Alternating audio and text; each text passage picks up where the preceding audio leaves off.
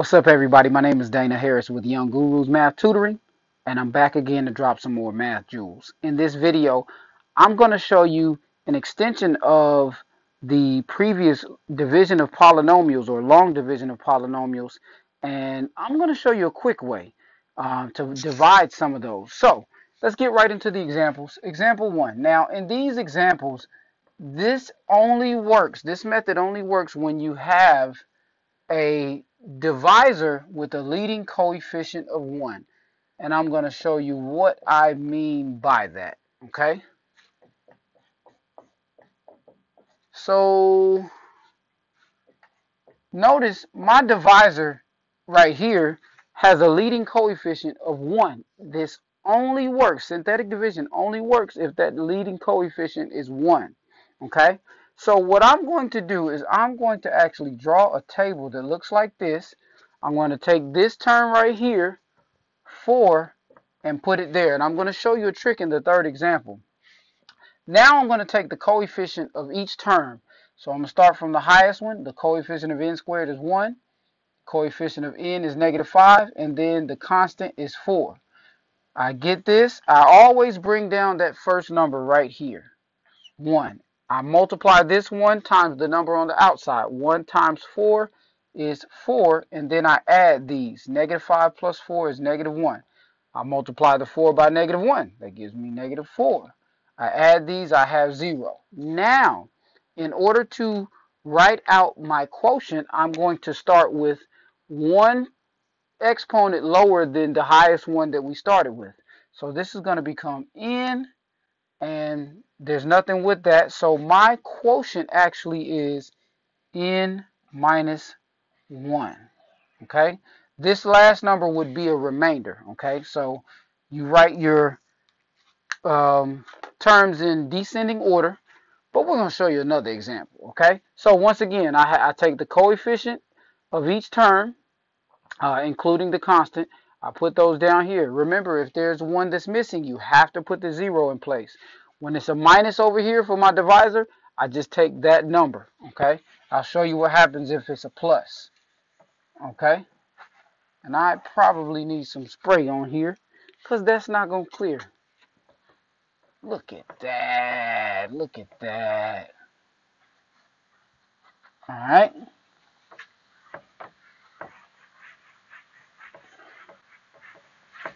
Let's get this all nice and pretty. All right. Let's do another example. So, example 2.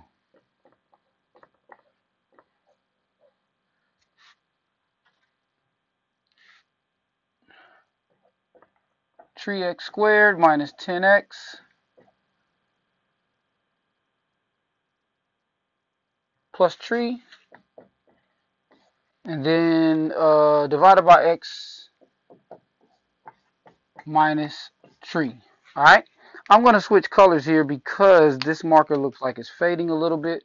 So bear with me, please. So I'm going to still rewrite this. I write this little thing like here. I put the 3 on the outside. I'm going to take the coefficient. So I start with 3. I start with -10 next, and then I have 3. So this is the coefficient of x squared. This is the coefficient of x. This is the constant. I bring down that first number. All right. That's going to be 3. 3 times 3 is 9. I put it over here. Add these. I have -1. 3 times -1 is -3. And these give me 0. Once again, I'm going to take, starting with 1 less than degree. So x, and then that would just be 1. So our quotient is 3x or 3x minus 1. Remember, you can always go back and multiply this times the divisor, and I should get that original dividend. The last example that I want to show you is one that you have to actually fill in. Actually, I don't have one where you fill in a missing term. I had one, but the numbers were like ugly. So I need y'all to remember, if you're working with one and there's a term missing, make sure you put in a 0 for that missing term because they have to be in descending order. And if you still are wondering what I'm talking about, go watch my video on long division of polynomials. All right. So here I have, all right, 2z to the third power. I'm going to use x. So 2x to the third power minus x squared plus 1. All right. And I'm dividing that by x plus 1. All right. Same thing. Let's see. We're going to do... Now, notice, since this is plus 1, the formula tells us it's in the form of x minus, they use k for that constant. So since this is a plus, this is the same thing as saying x minus -1. So I need to put -1 here because the formula or the rule is based off of subtraction. Now I'm going to put the coefficient of x cubed, the coefficient of x squared, the coefficient of x, and then that constant. Bring down the 2. Remember, -1 times 2 is going to be -2. Add these, I get -3. Multiply -1 times -3, I get +3. Add these, I get 2.